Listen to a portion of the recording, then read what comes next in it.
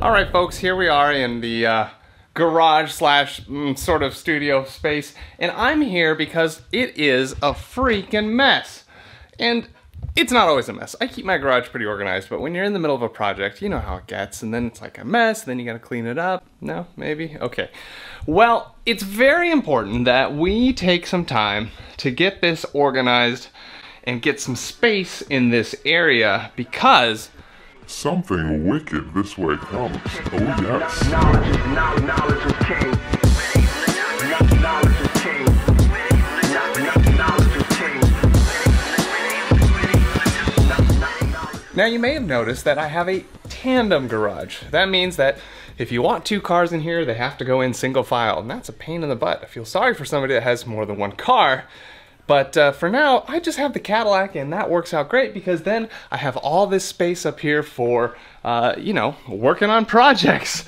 And right now there's a lot of space being used up, but I want this space free. Now I would love a side-by-side garage, don't get me wrong, but to do that in the San Francisco Bay Area, I'm looking at least another $100,000 to $200,000 in home value, and I'm gonna spend my money elsewhere for now because I like this house. The garage is just fine. We can make it happen. Now, I'm actually a bit of a Marie Kondo fan, and for you boys out there, I think it's just in the house domestic stuff. Believe me, those skills can apply to the garage, get it nice and organized and clean, and I already do a pretty good job with that, I think. I mean, just look at my tool drawers, for example. Pretty nice, I would say. Yeah, but there is all this here, and you know, stuff down there, and then oh, I got stuff on the wall over there. It's all cluttery and I want to organize it, and that's why just yesterday I got this delivered. This is the Yukon 9-drawer rolling tool chest, and from Harbor Freight, which actually has some really great reviews, and it beat the equivalent Husky brand version. So that's going to be out of the garage in a sense. It's going to go right here, and we're going to put all of our tools in it and move this, and it's going to be so much better. Also here, we're gonna get rid of some stuff like this old sink because I just replaced this one. And then the trash cans are gonna go outside eventually. And this giant entertainment center thing that's for like a 90s TV or whatnot, that was in here when I moved in. I hope the landlords don't mind. I'm putting it out on the street. It's got to go. And of course, oh, you see my wheels here? I just got those back from the powder coater. The last powder coating failed, so they're totally fresh. And I'm just gonna do this whole garage cleanup in this one video over the next few weeks. So how about we get started on getting these wheels cleaned up and ceramic coated so that I can get them on the car and get these other wheels up on the rack. All right, let's go.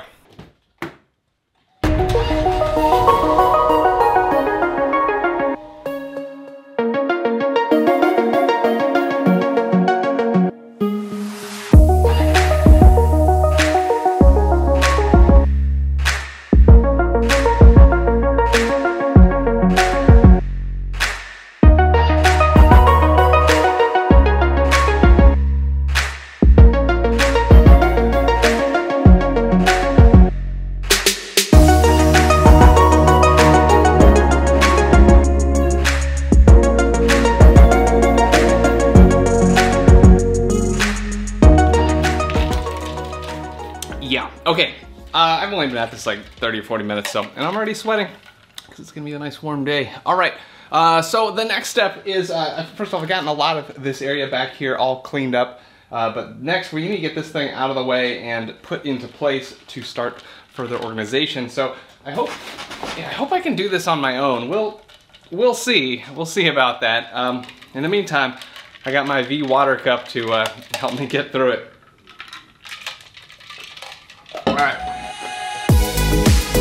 Well, that created its own little mess. Alright, let's see if we can get this thing off the pallet because I have to get casters on the bottom of this somehow. That's gonna be fun.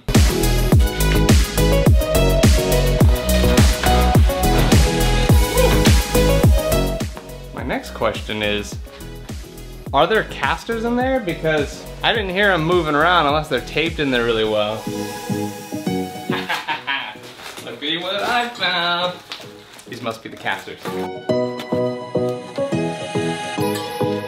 Now before I put these together, I think I should open this new DeWalt setup because I think it's gonna be very helpful in putting this together. Usually I would be using this, my Ryobi 4-volt, and this thing is great for most of the time. It's lightweight and easy, but for heavier duty jobs, I think I'm gonna make that thing do the work, and of course, you know, want to play with the toys, right? You see, this is gonna be so much better than my old Craftsman 9.2 volt lithium, no, non-lithium. This is the old NiCad stuff, and it's terrible. I can run a circular saw for about 1 minute before it's done. So I'm excited to be stepping up the tool game. I use tools so much that this is definitely a worthwhile investment. Plus those crappy Craftsman, they lasted me 15 years. So I know these are gonna last me even longer unless some new technology comes out. Oh, we have power. I like it. This is the XR unit. The non-XR units are the lower grade. It can get confusing. Just get XR if you want the best of the DeWalt brand. And the bigger the battery, the more value there. You can get kits that have smaller batteries too, which would be nice for lightweight work, and I'll definitely get one. But for now, this is great. All right, I may be wrong. There may be some damage here. This is dented in slightly, causing a little bit of flexing in the sheet metal. I don't really care, it's fine. As long as it doesn't affect the operation of the drawer. Feels good to me.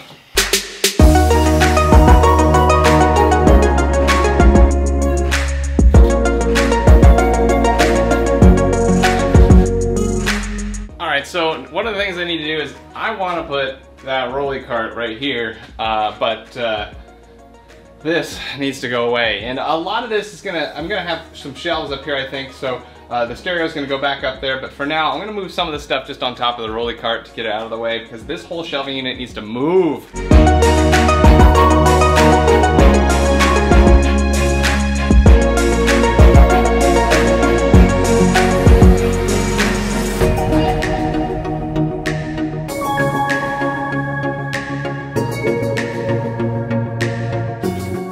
That, huh?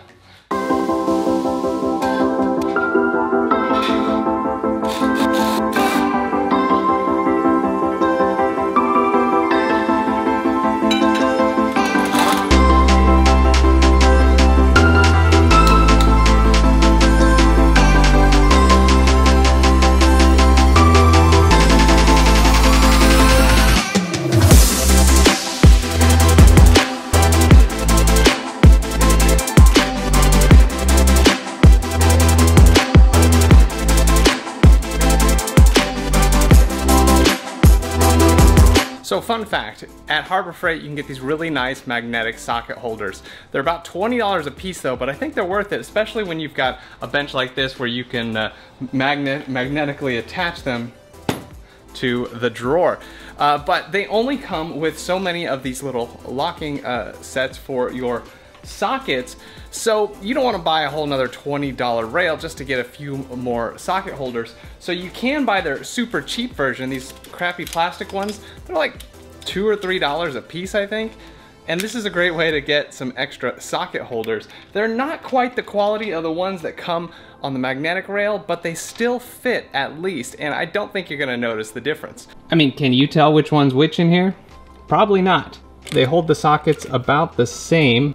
Let's get that off like that. And here's a cheap one. It's about the same. So I think it's a great way to save some money.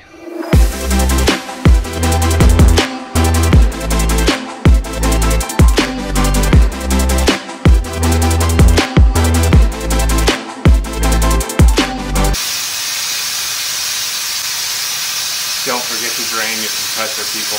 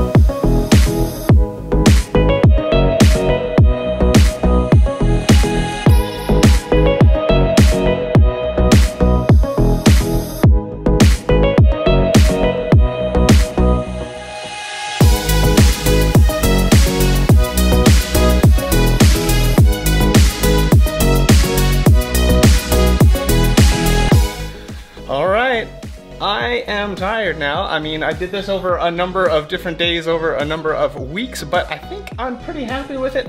I've definitely opened up the space here.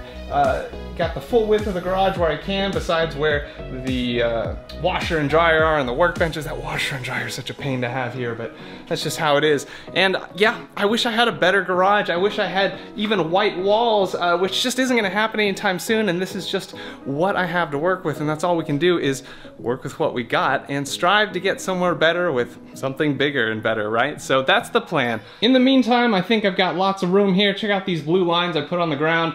Those are going to help me determine if I have enough room in here for something important, like maybe a ping pong table, right? Like ping pong table plus plenty of room to swing your racket things, paddles, yeah.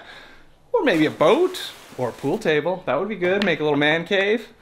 We'll see folks. So hang in there, more things coming to the channel. Let me know what you thought about having a vlog episode on the channel. I know I don't usually do that, but if you haven't caught on yet, this is important foreshadowing for new elements to come to the channel.